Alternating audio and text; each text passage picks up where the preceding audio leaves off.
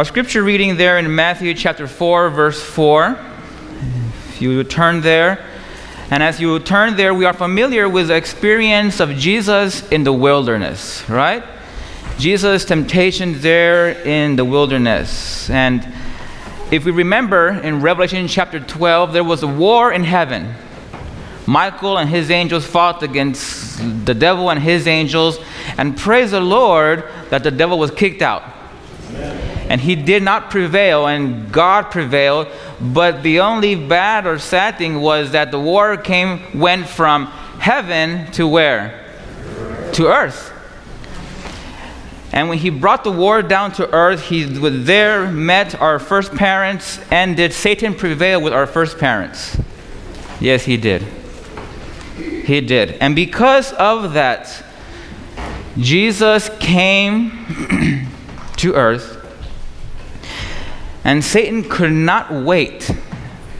Jesus now and Satan, you see, Jesus defeated Satan in heaven, right? In Revelation 12, he was cast out, that serpent of old called the devil. And it says, rejoice, O heaven, because Satan is no longer here, but woe to the inhabitants of the earth. But then now, Jesus is on earth. And Satan cannot wait to meet Jesus on different plane, on a different ground. Here, he knows that Jesus isn't using his divinity power. He's not in heaven. He's here on earth. And so he has been waiting to meet with Jesus on this different planes here in the wilderness. And so there, Matthew 4, verse 4, after Jesus is baptized, it says in verse 1, then Jesus was led up by who? By the Spirit into the wilderness to be tempted by the devil. And when he had fasted 40 days and 40 nights, afterwards he was what? He was hungry. And when the tempter came to him and said, if you are the Son of God, command that these stones become bread. But he answered and said to them, it is written, man shall not live by bread alone, but by every word that proceeds out of the mouth of God. Friends, for us to survive in the wilderness, we need to learn this lesson that we do not live by bread alone, but by every word that comes out of God's mouth. Let's pray as we begin. Father in heaven, I ask for your Holy Spirit to penetrate our hearts and our minds and to remove any demonic influence here. In Jesus' name I pray. Amen. Amen. Amen. So here we see that Jesus defends, that Jesus attacks with what? With the Word of God. He's basically saying the Bible says you should not live by bread alone.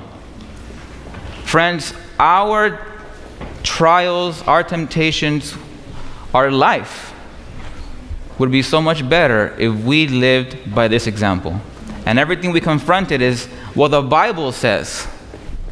You know, if you're invited somewhere and say, well, I'm sorry, but the Bible says that I should not mess with witches or sorcerers or anything in that nature. Well, the Bible says that I can be equally unyoked, and I'm sorry. Well, the Bible says, fill in the blank. Jesus here confronted his temptation with the Bible says. The Bible says. But he's actually quoting Deuteronomy. And so I want to take you to the context there in Deuteronomy chapter 8. Deuteronomy chapter 8, and see the quotation of where he's quoting from. There where he says, it is written, the Bible says that man should not live by bread alone, but by every word that comes out of the mouth of God. There in Deuteronomy chapter 8, verse 2. Deuteronomy chapter 8, verse 2, this is what Jesus is quoting from. And it says, verse 2, then, and you shall remember that the Lord your God led you all the way that the Lord your God led you all the way these 40 years in the wilderness to humble you and to test you, to know what was in your heart, whether you would keep his commandments or not. That's interesting, okay? Why God led them to the wilderness. Verse 3, so he humbled you, allowed you to hunger. Notice that, friends. So he humbled you, allowed you to hunger, and feed you with what? With manna, which you did not know, nor did your fathers know, that he might make you know that what? Man shall not live by bread alone, but man lives by every word that proceeds from the mouth of God. Here he is connecting the lesson that man should not live by bread alone through the manna.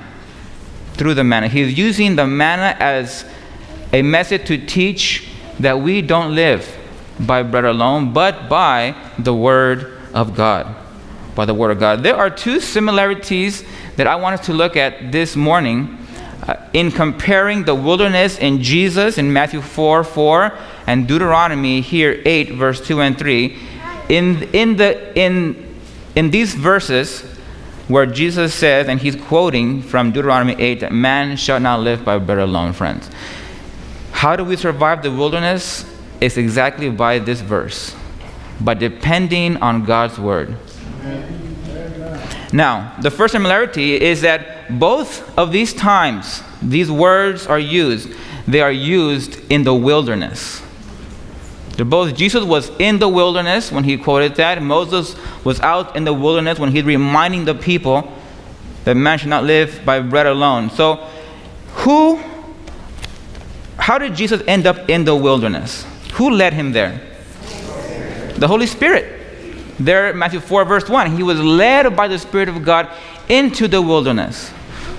So how did Israel end up in the wilderness? The Holy Spirit? God? God took them out and freed them out of Egypt and led them to the wilderness. Friends, God will lead you, and God will lead me. God will lead us to a wilderness experience. God led Jesus, and Jesus is our example, to the wilderness. He led Israel out into the wilderness, and they were delivered from Egypt into the wilderness. God had finished, Jesus had been baptized and was led into the wilderness. God delivers us from bondage, just how he delivered Israel out of bondage. But he delivered them to the wilderness. He delivered them to the wilderness. The wilderness represents your growth as a believer, friends. Your growth as a believer. Our growth takes place in the wilderness, and notice, not in the promised land. Our growth, our spiritual growth, our dependence and trust in God is our experience in the wilderness and preparing us to enter what? The promised land. The promised land. That's why in those 12 spies, if you remember, 10 who did not believe did not enter the promised land. Did they? Did those 10 that did not believe enter the promised land? No. That's why the Bible says, and this is eternal life, that you may believe in the Son of God. John tells us. Eternal life is believing in Jesus, and Joshua and Caleb believed the promises of God, and they did enter the promised land because they believe that man doesn't live by bread alone, but lives by what God says. And if God says, I can overtake them, I can deliver you, God will deliver you, friends. God will deliver you. Last week we looked at the story of Jesus and Peter on the boat. And if Jesus says, come, to do the impossible, you got to believe and step out and go. It's really that simple. But I know it's easier said than done. But God still knows that we can do it if we put our faith in Him. And as we go trusting and proclaiming the promises. I can do all things through Christ because He gives me the strength. Because He gives me the strength. Our growth takes place in the wilderness and not in the promised land. In the wilderness, we learn that we don't live by bread alone, but by every word of God. And if you notice, with Jesus and even with Israel, both times they were taken to trials and temptations. Jesus was taken to be tempted. So it says there, he was taken to be tempted, to be tried. Israel was taken to the wilderness not for a vacation, but to be tried and be purged. Before God can take you and I to the promised land, he needs to allow temptations and trials to prepare us for the promised land. To prepare us for the promised land. In the wilderness, Israel was constantly doubting God's word. Constantly doubting God's word in the wilderness. And God was trying to prepare them to trust him in his word. The manna came because they complained that they did not have food, that they'd rather die. Just look there in Exodus chapter 16. Exodus chapter 16. Here they are complaining that why were they taken out, that they'd rather have died. Exodus 16 verse 2. Exodus chapter 16 verse 2. This is the chapter that God rains down the manna. It says, then the whole congregation of the children of Israel murmured against Moses and Aaron in the wilderness. And the children of Israel said to them, oh, that we had died by the hand of the Lord in the land of Egypt. What was done by the hand of the Lord in the land of Egypt? Specifically, the 10 plagues. And they're saying here, oh, should we have died instead by those 10 plagues? Friends, what an insult to God. Oh, that we had died by the hand of the Lord in the land of Egypt, when we sat by the pots of meats and when we ate bread to the full, for you have brought us out into this wilderness to kill this whole assembly with what? With hunger. With hunger. Friends, they had missed that just right before that, God had turned bitter waters into sweet water where they could drink. And just before that, they had just crossed the Red Sea. And not just crossed the Red Sea like you're crossing the little creek. God divided the waters.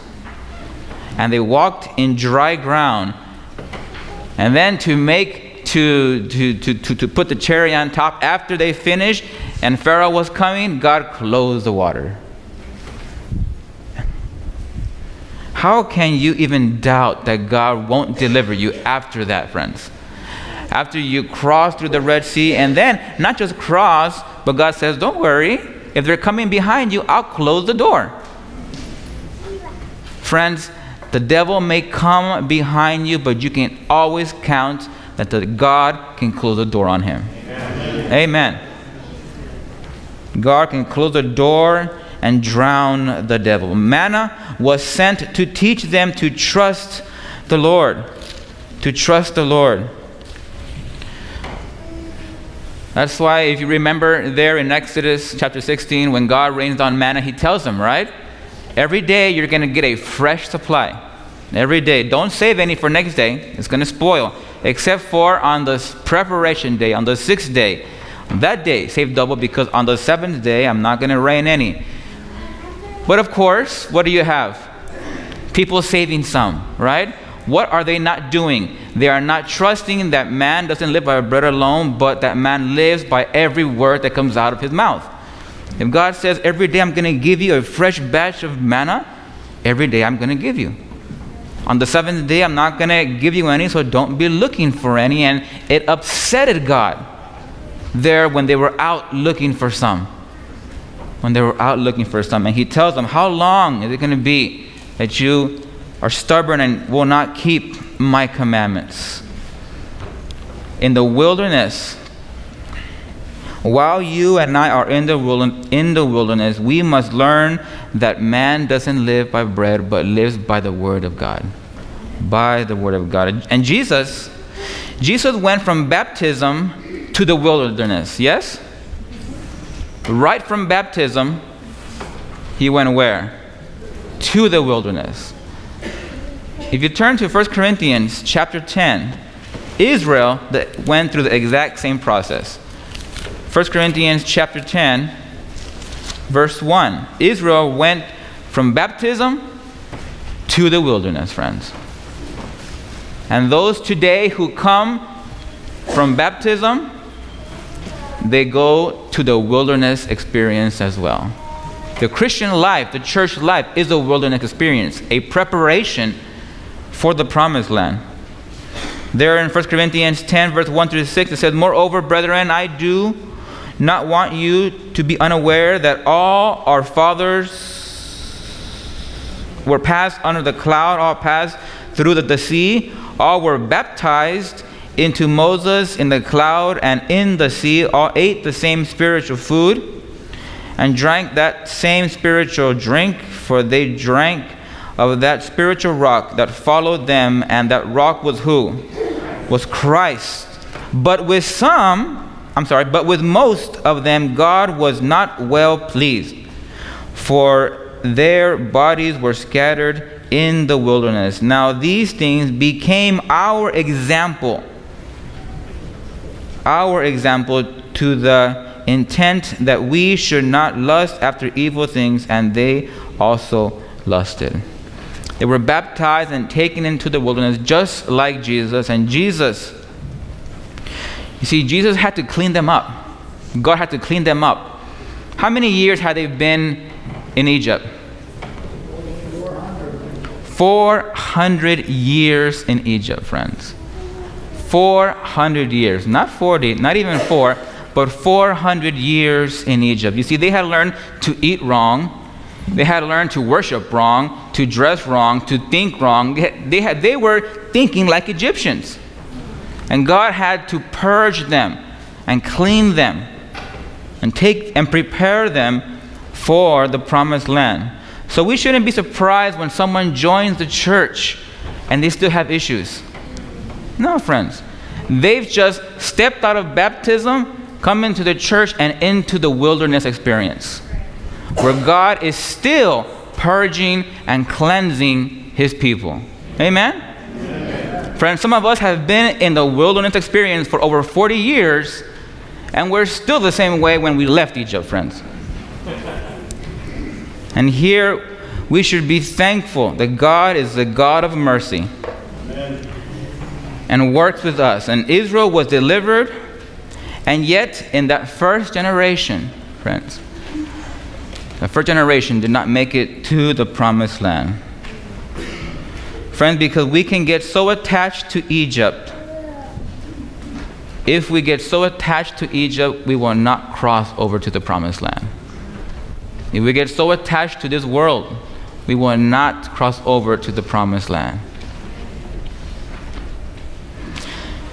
If you think back, they had everything that they needed, friends, in the wilderness. In the wilderness, they had everything. They had a rock that provided the water. They had a pillar of fire, a cloud by day, food every day. And even to make it even better, their clothes and their shoes never wore out. They never lost a button. There was never a thread sticking out. They're like, oh, I need to sew that up. No. Everything that they had, that they needed, God provided for them, friends. Everything. And they still what? Complained against God, friends. Complained against God. How dare we? God provides everything that we need. He gives us life. He forgives us of our sins. He's in heaven interceding for us. And how dare we complain of things that we don't have? God is wanting us to get to the point that in our wilderness experience, we trust God. We trust God and say, God is good. You may have lost your job, but God wants you to learn and to trust in Him and still say, God is still good. Or you may have lost your health or got sick, but still trusting that God is good. Or you may have lost a loved one and not understand why. God wants us to still trust in Him and say, God is good. Because in the wilderness experience, we need to learn to live by every word that comes out of the mouth of God. Every word. Jesus was led to the wilderness to be tried and tested. be tried and tested. And he trusted on a what? Thus says the Lord. Thus says the Lord. Israel was led to the wilderness to be tried and tested, and they failed to trust in the thus says the Lord. They failed to trust in the thus says the Lord, friends. You and I are in the wilderness experience right now. And we need to trust on a thus says the Lord. Amen. We need to come to his promises and say, Lord, you've promised here, if I honor you, you will honor me. So I hold on to your promise. Lord, you promise here that you would open the windows and flood with the blessings if we are faithful to you. Lord, there is nothing wrong holding God accountable to his word. There is nothing wrong holding God accountable to his word. Doesn't he say, try me? See if I don't bless you. Try the Lord. Try the Lord. Friends, turn to Job chapter 23. Job chapter 23. Job, in his wilderness experience, trusted the Lord, friends. What did Job say? Though he slay me, I will trust in God.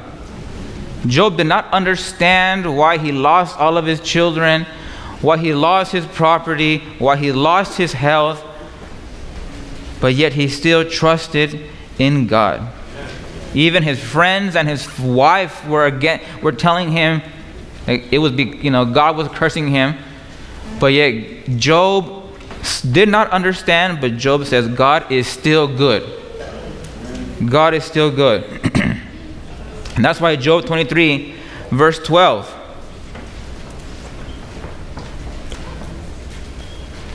I have not departed from the commandments of his lips.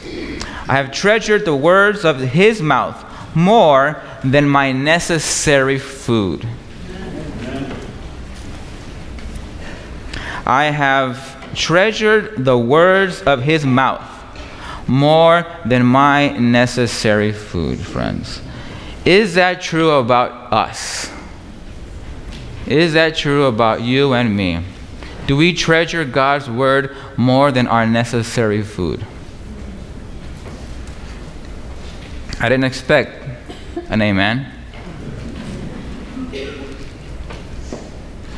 Friends, if we are going to make it through, if we expect to be saved, we need to be in his word. We need to be in his word. Israel was led to the wilderness to trust in God's word. I like there when they're at the Red Sea and Israel doesn't know what to do, and what does Moses say? Stand back and watch the salvation of the Lord. And even God himself even said, why are you complaining to me? Tell the children of Israel to go forward. To go forward. If God says go forward, God says to go forward, you have to. You must. You should go forward. Just how Jesus says come to Peter. It was too late for Peter to turn back. He could have turned back. But he went forward, keeping his eyes on Jesus. And meanwhile, you keep your eyes on Jesus, friends, you will walk on water. You will walk on dry land. So Job here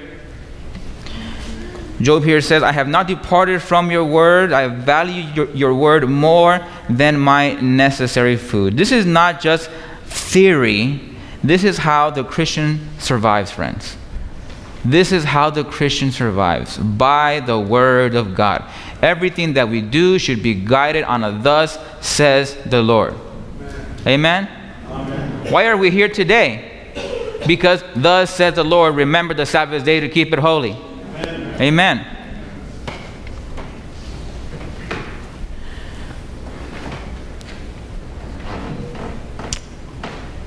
Until we desire God's word more than our food, friends, more than our necessary food, we are not in this text.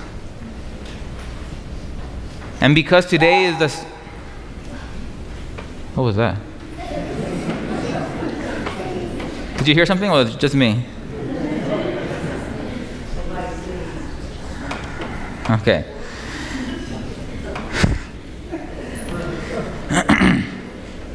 And because today is the Sabbath, we may think, well, I'm going to church, we're going to review the lesson, we're going to hear a sermon, but did you feed from the Word of God today? We should feed from the Word of God every single day. Do we eat every day? How much more? What's more important, our physical health or our spiritual health?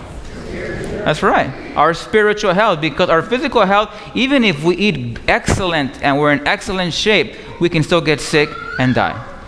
But our spiritual health, friends, will determine if you will live eternally or not. Psalms 119, David, let's turn to Psalms 119. David also reminds us, we're going to see a couple of verses of the importance of spending time in His Word. And we know that we need to read the Bible, pray every day.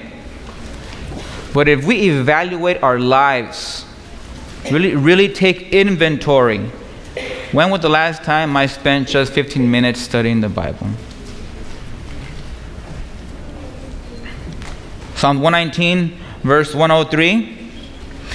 David says, How sweet are your words to my taste, sweeter than honey to my lips. Sweeter than honey to my lips. And David, again, through his wilderness experience, which God was preparing him to be king. He trusted in God everywhere he went. Even when he was being persecuted, he trusted in God. He trusted in God. Jeremiah chapter 15, verse 16. Jeremiah 15, verse 16. Here Jeremiah says, Your words were found, and I ate them. And your words was to me the joy and rejoicing of my heart. For I am called by your name, O Lord God of hosts. Man, many times we open the Word and it's a joy what we're reading. Are there times that we open the Word and it's offensive? No? Today for the garden of prayer, I read James 1:26. And what does James 1:26 say? If you claim to be religious, but you can't control your tongue, your religion is worthless. That was offensive to me. That was offensive to all of us that like to talk. Amen? Friends, God's Word can sometimes cut the inner heart. And God's Holy Spirit is guiding us. Yes, the Bible and the Word can be a joy. And sometimes it can hurt and cut. But in the wilderness experience, God still wants us to trust in Him. And that's why He says that man should not live by bread, by every word that proceeds out of the mouth of God. 1 Peter 2:2. 1 Peter chapter 2, verse 2.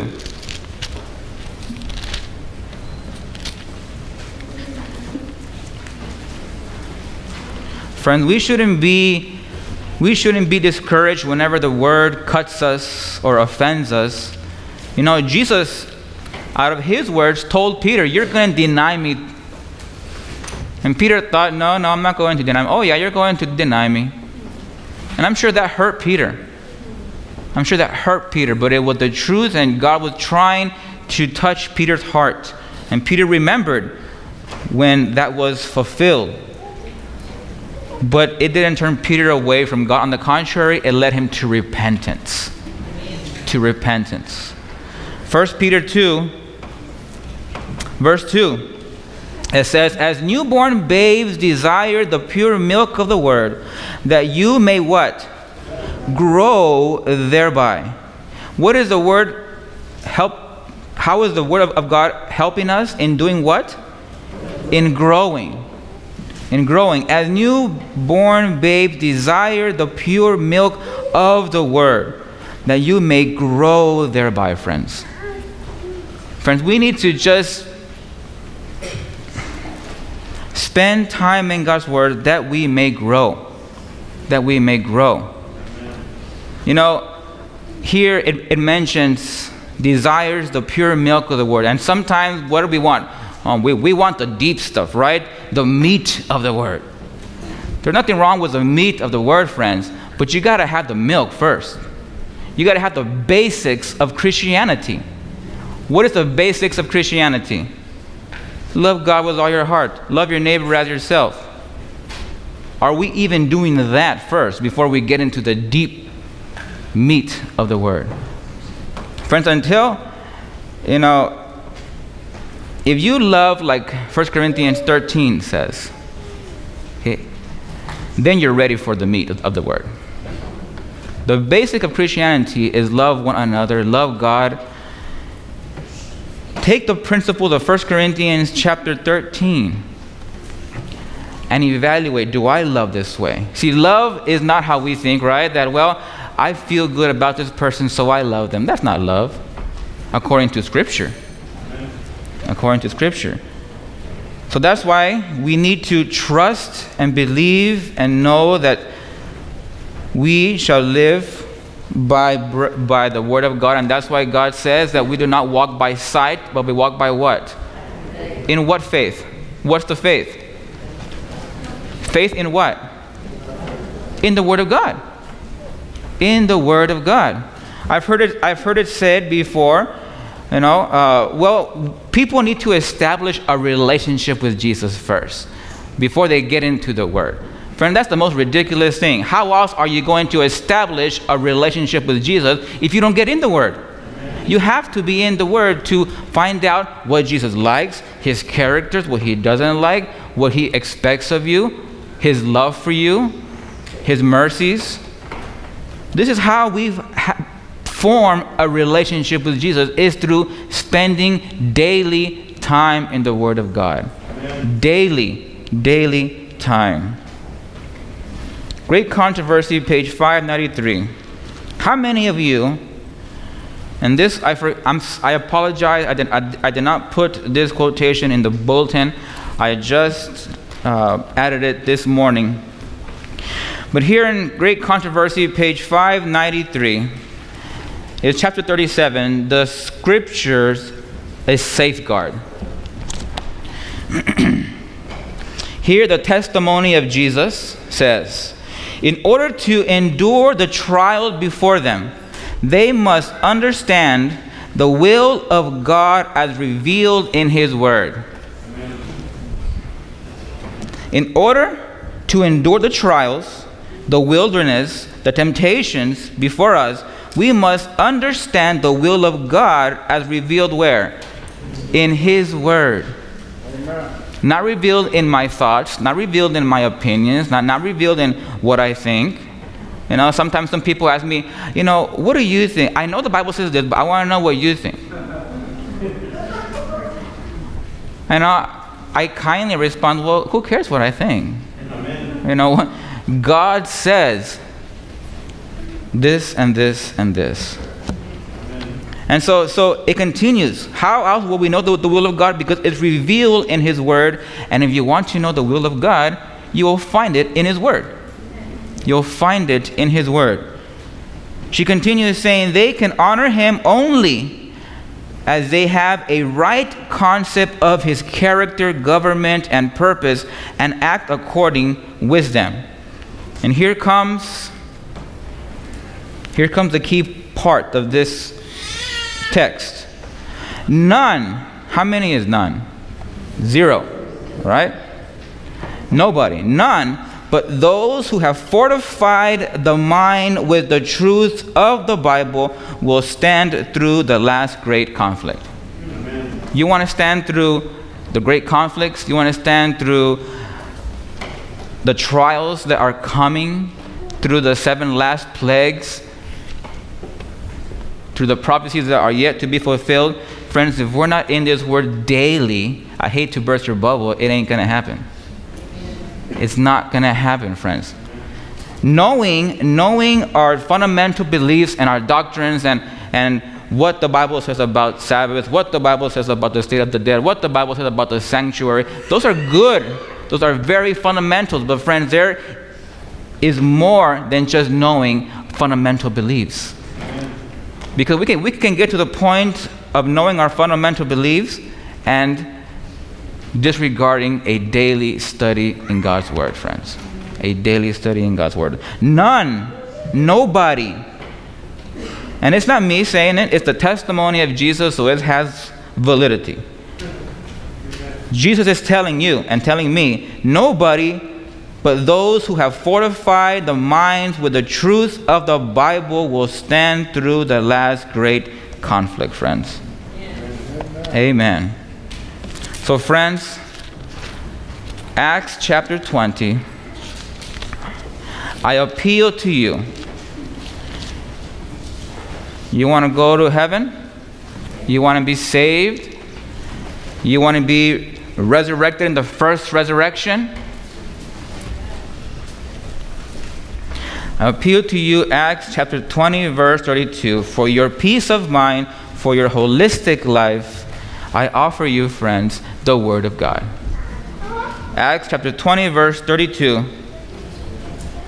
The Bible says, and now, brethren, I commend you to God and to the word of His grace, which is able to build you up and give you an inheritance among all those who are sanctified, friends.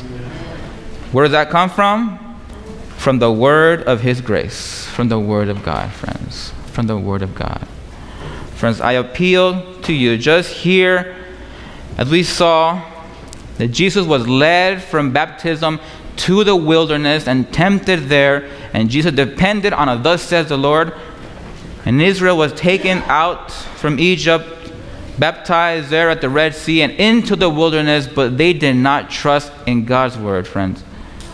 As we saw here in 1 Corinthians, that is an example for us. An example for us that as we come into the church, as we experience our wilderness experience, before we enter the promised land, we need to learn and believe that we do not live by bread alone, but by what? Every single word that comes out of God, friends. We live by God's word. That's why we walk by faith and not by sight. Not by what looks good or seems good, but by every word that God tells us.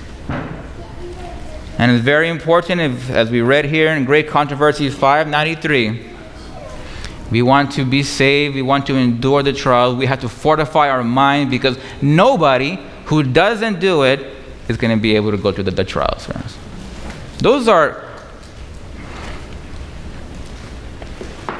That's strong language. That is very strong language there, friends. None but those who have fortified the mind. None. It doesn't matter if you've been in the church 50 years, a pastor, an elder, a deacon, third, fourth generation, it doesn't matter how long you've been in the church or your position. If you do not fortify your mind with the truth of the Bible, you will not stand through the great conflict, friends. So I just appeal to you every day, just how here Job and Jeremiah, that they love the Word of God more than their necessary food. Friends, I can tell you right now that I still need more growth. I still need to love more this food than this food. And I believe that I'm not the only one. I know, actually, I'm not the only one. So I appeal to you this morning. I appeal to you this morning. I'm not going to ask you if today you had your Bible reading, your Bible study. No. I appeal to you this morning. Spend time in the Word of God every day. Every day. Every day. You want to be saved? Amen. The only one that brings salvation, as we saw there in John, And this is eternal life, that they may know the only true God, the Son of God, which is Jesus Christ. Eternal life comes through Jesus, friends. And the only way you know about Jesus is in his word. So I plead with you. I plead with you. Your salvation actually depends on who? On Jesus? Jesus already has given it to you. All he needs is for you to accept it and spend time with him. Spend time with him. How many of us want to? How many of us actually need to spend more time in Bible reading, in Bible studying? Have you ever read the Bible and you ask, what does that mean? And you just skip over it and keep on going? I have. Spend time. And friends, today there is no excuse for anyone not to spend time in the Bible. The Bible is too hard with the these and thous. Well, don't get a these and thous Bible. Get an easier translation. Get a translation that you understand in your language. There is so many different types of translation available. If you can't read, the Bible is in audio. The Bible is in Braille. Friends, the Bible is available, and that is by the grace of God. Because God knows that we needed it, and we need it for salvation. Amen? Amen. Let's pray. Father in heaven, Lord, I thank you very much. Lord, I thank you very much because you're patient with us.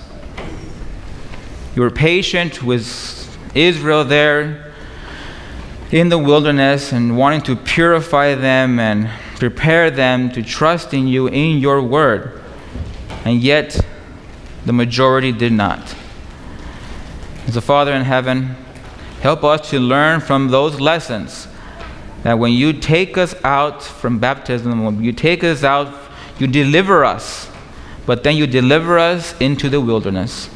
And there, Lord, we need to learn right now that we live only by your word and what you say.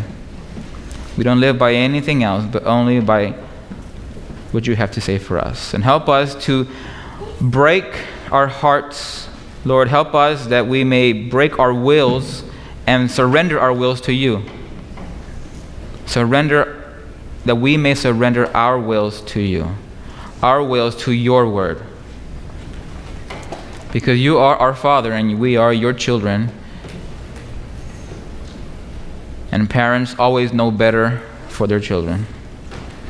And so we trust you as our Heavenly Father that you will guide us in the direction we need to go. But help us to every day, every single day, spend time in your word. Help me, oh my God, to spend more time in your word. Bless us now, the rest of this Sabbath day. May your Holy Spirit fill every single heart here. In Jesus' name I pray. Amen. Amen. Amen.